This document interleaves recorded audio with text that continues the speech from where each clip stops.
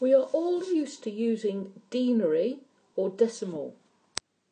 Denary or decimal is a numbering system that uses 10 different digits.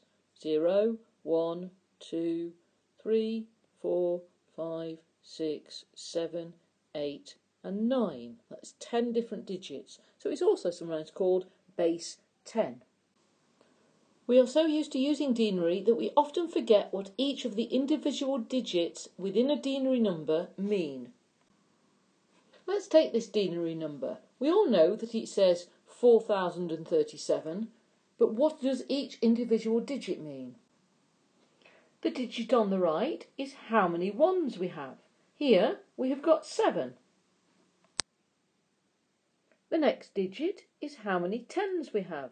Here we have 3. The next digit is how many 100s we have. Here we have 0. The next digit is how many 1000s we have. Here we have 4. There are no more digits in our number, but of course we could continue adding ones on the left hand side. The next one would be how many 10,000s, etc. To work out what our number actually means, we need to add these different values together. So we've got 4 1000s, so 4000, plus no 100, so we don't need to add anything, plus 3 tens, 30, plus 7 ones, 7. If we add all those together, 4000 plus 30 plus 7, we get 4037, our original number. The final thing to note before we look at a binary number is how we came to decide what to put at the top of our grid. The number on the right is always a 1, and then we go up in powers of 10 because we are working in base 10, denary, decimal.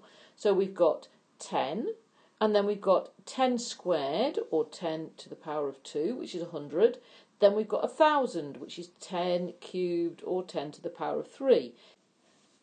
If we had a bigger number, so more digits on the left-hand side, we will continue to go up in powers of 10. 10 to the power of 4, which is 10,000, then 10 to the power of 5, etc.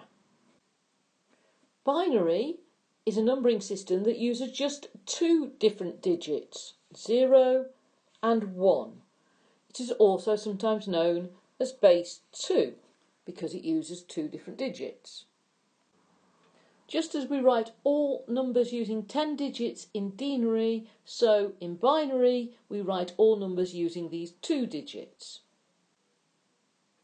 Here we have a binary number. Let's work out what it means.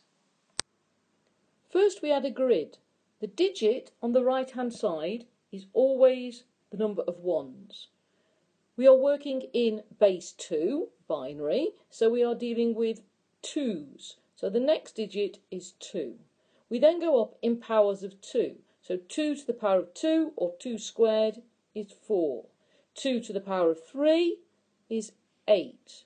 If we had more digits, we would continue with 16, 32, etc. To work out what our binary number is in denary, we need to add these values together.